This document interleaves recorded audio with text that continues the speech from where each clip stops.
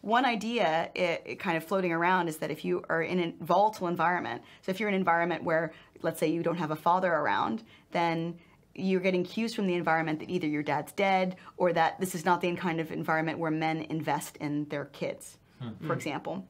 Or also, if you're in an environment where you see people deceiving each other or cheating each other. So what's the best thing to do in an environment like that is to have babies that are also going to be able to be good liars and good at deceiving and manipulating other people. You don't want to find the most agreeable, nice guy in the world to have kids with if you're in an environment that is volatile in this way. And you see this, this kind of dichotomy about what women like in romance novels. So in romance novels, which are the best-selling books on the planet, what happens is the woman falls in love with a man who's this bad boy rogue. What are the top, you know, they're pirates or thieves or whatever, right?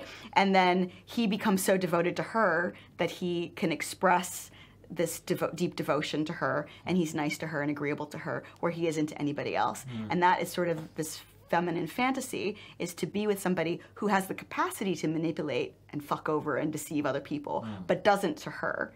Is so in love with her that he treats her really well and her family and her kids really, really well.